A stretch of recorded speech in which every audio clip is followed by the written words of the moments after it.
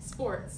For those of you who don't know and aren't the biggest sports fans, a lot of sports, such as the MLB, NFL, and NHL across the world were canceled due to COVID-19, but specifically the NBA was suspended on March 11, 2020 because Rudy Gobert from the Utah Jazz tested positive for COVID during the 2019-2020 season during an interview, and the whole league was shut down.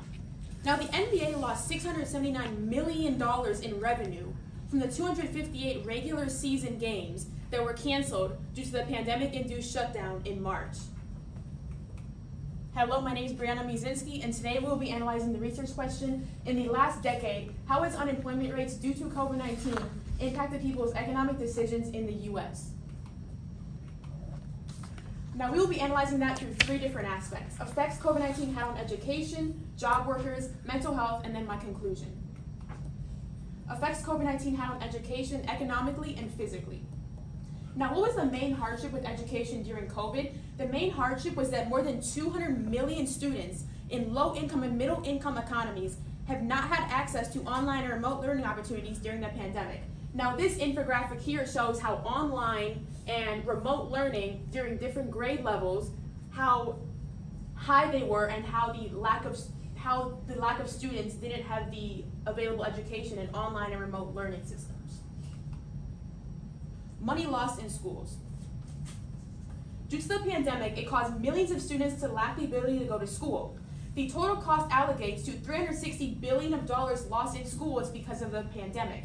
Now, here it shows in the Seattle School District how 17 weeks of learning in math was lost, 10 weeks of learning in reading was lost due to the pandemic, and how $76 million for tutoring in math was lost, and $29 million for tutoring in reading. Now, if we wanted to pay these back, we would have had to dabble into the federal relief funds and allocate $93 million to pay back those tuition for the tutoring for math and for reading.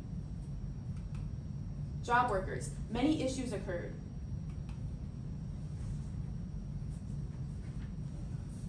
Now, by the end of the year, total working hour losses were roughly 4 times greater than during the Great Recession in 2009. These dramatic reductions in working hours have been accompanied by equally reductions in income. Now, here it shows that 68% had no income due to the COVID pandemic, and now 89% of people were looking for a new source of income because they were unemployed. Now, here it shows how 52% of people lost their jobs, 26% had their hours decreased, meaning their income is also decreased. This infographic here shows that 53.7 million jobs were vulnerable during the pandemic, and these jobs paid less than $40,000. Now, according to Ward, the average family spends about $5,000 a month. Now, if we multiply that by 12, that's $60,000. You only make $40,000 a year because of the pandemic. Now, you would be in $20,000 in debt or broke because you don't make enough to support your family. Mental health, effects from COVID. Now here, this quote states that the Haitian earthquake was composed of loss of trauma after it occurred and poverty due to homes being destroyed.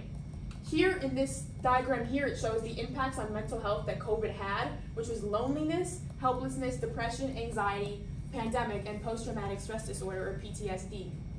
And the potential strategies are physical exercise, family companionship, psychological counseling, positive and optimistic attitude, and physical subsides. Conclusion.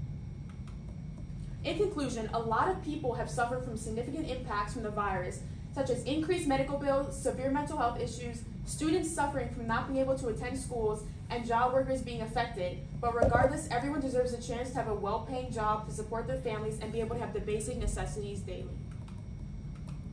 This is my Works Cited page. Thanks. Any questions? All right, 2 questions for you. First one, just stay right here, Brett. What information did you need that you weren't able to find?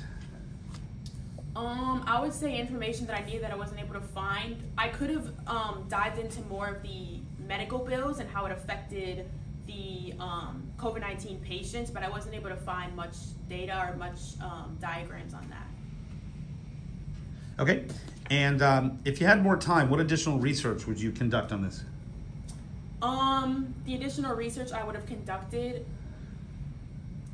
I probably would have added more talking about like how it affected prison workers, because I did originally have that perspective in here, but I didn't include it because there was not much information on it that I could find.